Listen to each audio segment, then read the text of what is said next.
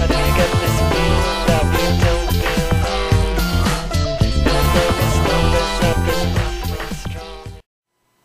Hello, hello, hello, everybody. Welcome to another episode of Create Your Label. Once again, scheduled impromptu, out of the blue, clear blue sky. You don't know. And here we are again with another episode. Welcome, everybody. How you feeling tonight, Vic? Like I said, let me look at the clock here. It's about 1:30 in the morning. We thought we would be done about 3 hours ago. We were supposed to be. Right. Well, this is going to be interesting broadcast today, and it's going to really set up a number of the future broadcasts because we're going to be focusing on the individual items, but it's really entitled The Top 5 Mistakes That Indie Music Artists Make. The top 5 mistakes that indie music artists make. So, wow. Vic, tell me how you came. Vic, this was actually Vic's suggestion. So, Vic, tell me how you came across this and what gave you the idea for this. We were actually talking. You know, I always say you back up into something. Mario and I, we always talk about why people need to do a lot more as they're coming in contact with people. Social media is just not applications on the computer. Social media is still the traditional. Take value in the people you come in contact with because they can be social media enthusiasts and they can follow you and have their people follow you. So we were talking about the do's and don'ts. We have people that come on the show and then you don't see no more, you don't hear no more. Well, we just came off of something that was wonderful. We had a group called After Hours that was on the show. Right. You remember them, right? Right. You enjoyed them. Excellent. Went to see them perform. They reached out. They did all the things to stay proactive, more so than being on the show, your show, Morning Coffee, which, of course, they appreciate, and they think they're a wonderful fan, of course, of them. They love you on that. But the part I got from them is that they have a social media integration, a business platform, and they just carried it through from the time they shook our hand, came on the show, to even being more proactive after. And so to me, I think those type of techniques work in some ways where you have to be able to think like an entrepreneur. And I think it made me come across by searching what I thought was some of the faux pas of people who make mistakes and what are the traditional mistakes they make. Hence, you already alluded to the 5 mistakes. And I just decided to say which one rings in your ear the most, but maybe we should list all 5 first just to say it for the group or the fans and our followers. Now, I can read them off with you if you want. It's up to you, man. All right. Why don't you read them all? Okay. First one. I love this one, you guys. First one. Waiting for a record label to discover you. Okay. I think that was just unbelievable. All right. All right. Just list them. We're going to list them first, then we'll come back. We'll come back. The next one is not performing live. Also, not hiring a manager. And, this one I love. Not making a name for yourself in your hometown or community and networking too much. And most people never heard of networking too much. So I'm not saying that that's the Bible. Well, we're going to comment on each one of these, and we're going to also say how it really relates to a group that that we care about. Let's take a look. Here's the group that made us think about some of this stuff initially. Yeah. After Hours, Vic, and a piece that you captured, right? Yes, this is a piece that just occurred a few days ago, and it was a wonderful club, Good Hurt, West Los Angeles. There's Milan, artist, producer, entrepreneur. And Milan is responsible for bringing After Hours to us. We want you to see, because one thing about them, they're out there doing events. Yes. And they're performing live. And introducing us to their community. And showing how they operate their own talent show. That's really what it was. So you went out, there's Brandon West, the promoter. Yes. And performer, artist. That's correct. Where's my After Hours crew? I don't hear my After Hours. Where's everybody in this motherfucker? And the engine that makes this work is Milan. That pretty face is an example of a woman who's working to make the enterprise of what you see on stage work. She does a lot more work outside of what you're seeing here. So the example is the day after, she's on it. She's trying to introduce you to other people. Do you have a choice? I really like the energy that they had. And here's a live performance, some of it. Yes.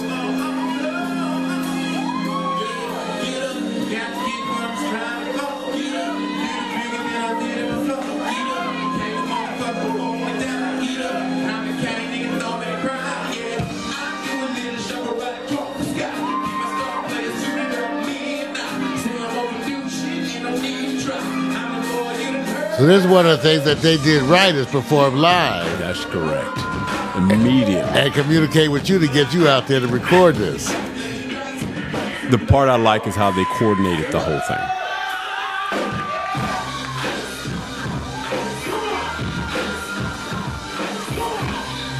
What was the next handshake they did after this?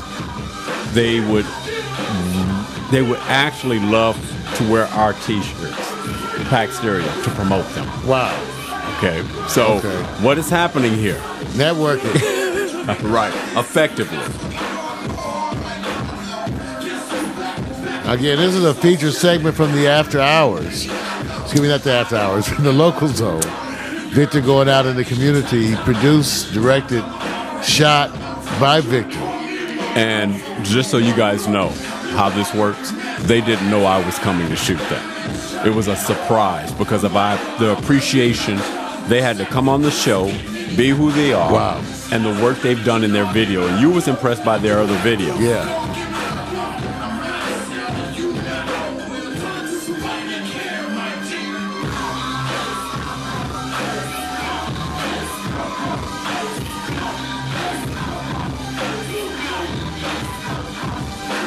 Wow.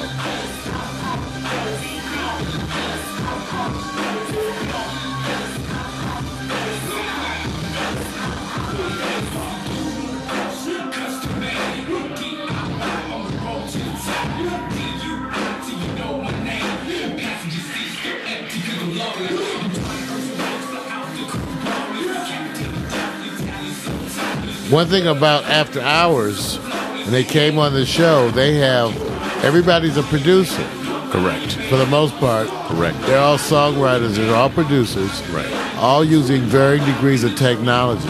Many of them edit videos in some form or way, whether it's, you don't have to be it's like us. You don't have to be a, trained videographer, No. No. but they have stuff. Even though this whole performance that we captured of them was unique in the sense that we got a whole chance to see them, but they have a tough video out there. The production works, but one of the segments here that we're addressing is not performing live.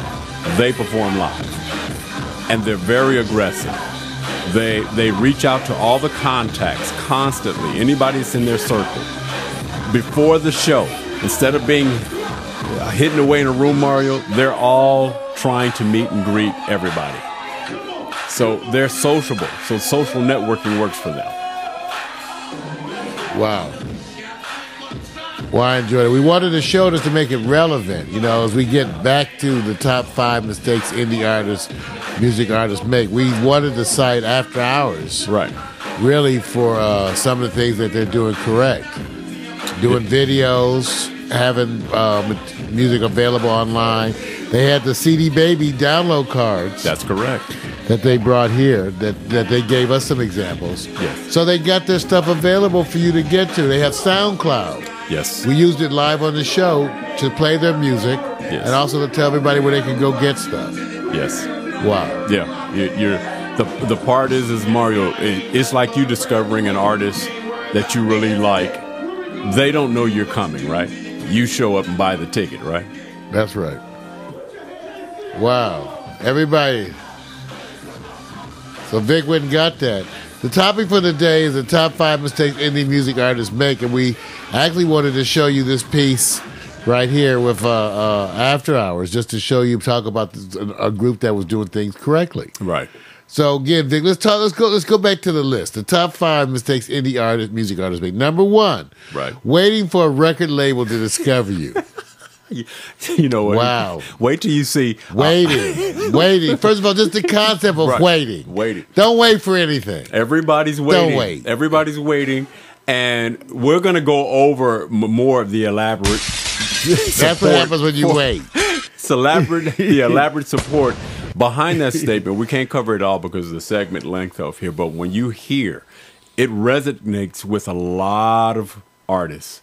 And they said most of them just really feel they're going to be discovered. Well, that's okay. Why don't you do it both things? Okay. That's what I tell them. You can go for the traditional, but meantime, do some of the indie stuff to keep going. Right. Now, how about not performing live? Wow. We said this. First of all, you know what the issue with performing live, Vic? What is that? It requires that you rehearse to be good enough to perform live. So it's not just as simple as they don't perform live. Right. They don't rehearse a live performance.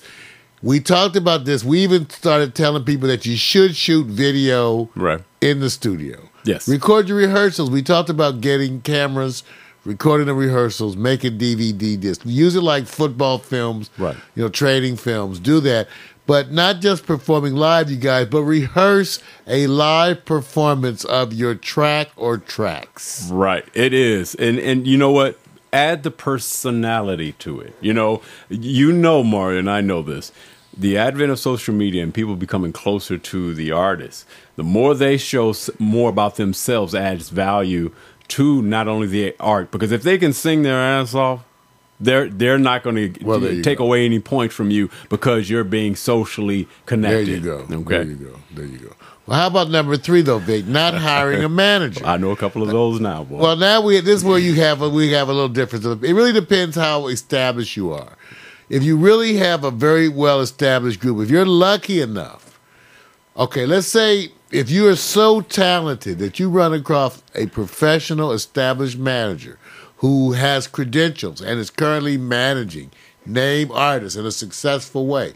If you happen to run across a person like that who actually wants to manage you, that would be a unique situation, fairly rare situation, because usually established managers want to work with people who are already making money or who have extremely good potential. So here's the part that makes it interesting. You're really saying the best case scenario is to get a manager because the successful artists have one. I'm saying that in your early time when you're just getting going, you don't need a manager, nor can you support one. There you go. In your early days, that's really my thing, in the early days. Now, once you have an established act, and especially with some established value, that's different. Right. Then I can see it. But not in the beginning and not for the vast majority of artists out there. You need to first get going. Just figure out who you are, what you are. Because most of you are on that level. If you're still figuring out who you are or what you are, then it's harder for me to say you need a manager. There you go. You usually don't. Those are for artists who already know who they are, who know what they are, who've been working at it. They're fairly sure of their ideas. Many of them are making money or working on a regular basis. That's when you need to do those things. So true. All right. How about number 4, not making a name for yourself in your hometown? You know what? Everybody says this. There's some things that just don't change. A lot of people say, hey, you know what? You can see me all over the world. And I remember working with somebody who always said, we're all over the planet. I said, but you're talking to people right in front of you who's from Los Angeles. So let's just keep it right there for right now. It's easier to work from your home, your base roots. Why? All the advantages work for you. Because you're there, for one. You live there. It's like performing in your garage. Right. It's there and it's free. And if your family doesn't support you and your friends don't support you, then maybe you just don't have the factor. But when you go outside of that, you're really saying strangers are going to support you. I said, well, you better be a unbelievable singer with a lot of things going on for you. So this is an obvious. You need to sit back and plant your seeds heavily in your community. And here's the thing. I don't think anybody can do it without performing live. I think you have opportunities to do it. I know most people are into production more than anything else, but you need live because live sends a vibration, referral credibility. And I think even if you have to go so far as becoming your own promoter, by that I mean you might have to get together with 3 or 4 other groups. Right. And all of you always perform together live. If you have to rent a spot, you might have to become an entrepreneur to support some of these habits. And that's the part we are encouraging. Yes, you may have to perform live. And if no one wants to hire you, or if no one wants to pay you, or there are no venues, you may have to become your own venue. Right. And then promote that on Twitter, on the internet, do those kinds of things. Make a name for yourself in your hometown. Now, what's so good about that is if you use these modern technologies like Facebook and Twitter and the internet, just to help you with building a name in your hometown, you're going to build a name in cyberspace too. Right. And it's going to be out there all over the internet, so you're going to build an international following if you do it right. So we think that's hot. Yes. Now, how about number 5, Vic? Networking too much. I don't know about this one, Vic. I didn't know that existed. That's like bad publicity. Wait a minute. Does that exist? It does. It does. There's a certain thing where they say saturation, but really what they're saying is you have to network effectively. And they said don't say yes to everyone because not everyone is just as good, credible, and also looking in your best interest. So you may saturate yourself in the wrong community. You have to be very careful. Effective networking, be with people or artists who are higher ups if you can. You know what the biggest problem with a lot of artists who think they're the stuff? What? Because they don't want to sit back and be second fiddle. Oh, so they won't go get with in other words, they won't get with those other artists because they feel like they're overwhelmed. Right. You're usually going to find, and the other artists, I hate to say this, Mario, it's true. I heard a story from After Hours. I won't say the name of the artist, but they ran into a situation where they had a clash from somebody from Wu-Tang Clan. I won't say who it was as it relates to a live performance. Yeah, I remember that. So the part that happens here, more importantly, is that yes, you'll be threatening as you're coming up, but you also don't want to be pulling up dead Let's weight. just say the issue I have with this, Vic, is going to be very hard for most people to determine what actually equals too much. Easy. It's very easy. If you're going to network, Mario, would you rather network by mentoring to a lot of people who need to get up and go, or a lot of people who can come up and come with that's me? What we talked about that. Because we did a lot of mentoring of people who were coming up, and that's another show. See, that's what I'm saying. I don't know about that one. It's really good karma, ladies and gentlemen. This has been really top 5 mistakes that indie music artists make. We took a chance to show you a group that we thought was doing it the right way, right? After Hours. Knowing not that much about them and how aggressive they were, they're going to be successful. You could see it. You could see if they're following everything about them shows it because they demonstrated it to us. They've done so much in the last 4 or 5 days that we're still waiting for people to do in 6 months. Hey, well, Vic tells you the right way. Yeah. Everybody, I'm Mario Hemsley. This has been another episode of Create Your Label. Hey, well, thank you for tuning in. All right? And we'll see you next time. Peace. How did you get this beat?